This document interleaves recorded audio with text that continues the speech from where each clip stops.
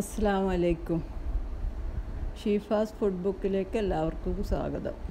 ഇന്ന് നമ്മൾ ഉണ്ടാക്കാൻ പോകുന്നത് ഒരു റൈസാണ്, മട്ടൺ റൈസ്, മലബാരി മജ്ബൂസ്. ഇൻഗ്രീഡിയൻസും അതിൻ്റെ അളവും എല്ലാം ഇതിൽ എഴുതിയിട്ടുണ്ട്. അപ്പോൾ ആർക്കും സംശയം ഉണ്ടാവില്ല എന്ന് വിചാരിക്കുന്നത്. പിന്നെ എന്തായാലും ഉണ്ടാക്കുമ്പോൾ അതിൻ്റെ ഓരോരോ അളവ് പറയുന്നുണ്ട്. ഫസ്റ്റ് അരി കഴുകിയിട്ട് ബസ്മതി അരി കഴുകി 1 മണിക്കൂർ വെള്ളത്തിലിട്ട് വെക്കുക. പിന്നെ മട്ടൺ വേവിച്ച് വെക്കുക. 1 കിലോ മട്ടനാണ്, അത് വേവിച്ചിട്ട് അതിൻ്റെ വെള്ളം വേണമെങ്കിൽ എടുത്തു വെക്കുക. അധികം കൊഴുപ്പില്ലാത്ത മട്ടനാണെങ്കിൽ വെള്ളം എടുത്തു വെക്കുക. നല്ലോണം കൊഴുപ്പുള്ള മട്ടനാണെങ്കിൽ വെള്ളം എടുത്തു വെക്കേണ്ട ആവശ്യമില്ല.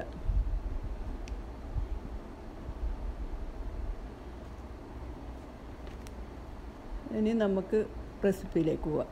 ഒരു ബിരിയാണി ചെമ്പ് കുറച്ച് വലിയത് 1 കിലോ ഉണ്ടായതുകൊണ്ട് ഒരു വലിയ പാത്രം എടുത്ത് വെക്കുക. 1 കിലോ എന്ന് പറയുമ്പോൾ 250 ml ഒരു ഏകദേശം 5 കപ്പ് ഉണ്ടാവും. ഇത് ബട്ടറിൻ്റെ കൂടെ ഞാൻ കുറച്ച് ഒലിവ് ഓയിലും കൂടി ഒഴിക്കുന്നുണ്ട്. പിന്നെ ഹോൾ മസാല ഇടുക. ഇതെല്ലാം ആദ്യം പിക്ചറിൽ കാണിച്ച പോലെ 2 എണ്ണം ഇടുക. പിന്നെ സവാള നന്നായിട്ട് വഴന്ന് വരുന്നവരെ നല്ല നേരിയതായിട്ട് അരിഞ്ഞ സവാള ഇട്ടിട്ട് നന്നായിട്ട് ഒരു ബ്രൗണിഷ് കളറാകുന്നവരെ വഴറ്റുക.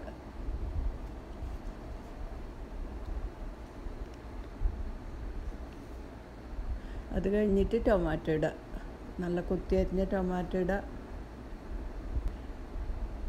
പിന്നെ അതിൻ്റെ കൂടെ തന്നെ നമുക്ക് സാൾട്ട് ഇട്ട് കൊടുക്കാം.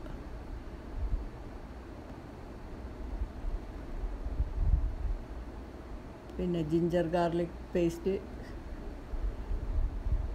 ഗ്രീൻ ചില്ലി അതെല്ലാം ഇട്ട് കൊടുക്കാം. ഒന്നും കൂടി നന്നായിട്ട് ഇളക്കുക.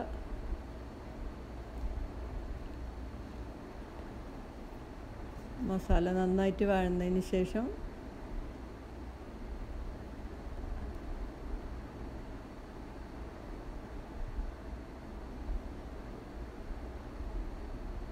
പൊടി മസാലകൾ ഇട്ട് കൊടുക്കുക.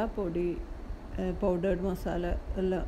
ഇതിൽ അറബിക് മസാല എന്ന് എഴുതിയത് നമ്മൾ മന്തി കബ്സെല്ലാം ഉണ്ടാക്കുമ്പോൾ ഇടുന്ന മസാലയാണ്. അതിൻ്റെ റെസിപ്പി വേണമെങ്കിൽ ആരെങ്കിലും കമൻറ്റ് ചെയ്തിട്ടുണ്ടെങ്കിൽ അതിൻ്റെ റെസിപ്പി ഞാൻ ഇടുന്നതായിരിക്കും. എല്ലാം നന്നായിട്ട് വഴന്നതിന് ശേഷം പിന്നെ നമ്മൾ ഇതിൻ്റെ മെയിൻ ഇൻഗ്രീഡിയൻ്റായ ടൊമാറ്റോ പേസ്റ്റ് ഇടുക.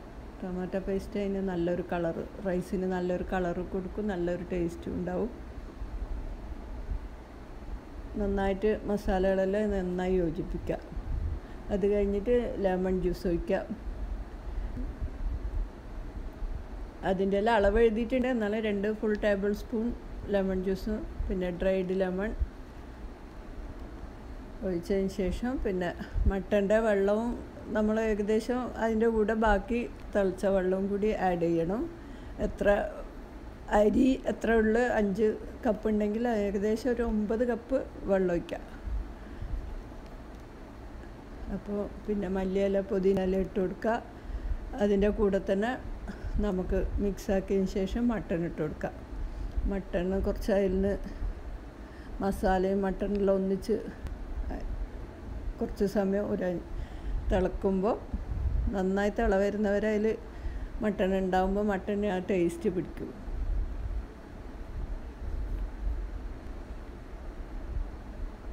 അത് കഴിഞ്ഞിട്ട് നമുക്കൊന്ന് തിളക്കാൻ വെച്ചെടുക്കാം. നല്ല തിള വരുമ്പോൾ അരി ഇട്ട് കൊടുക്കുക.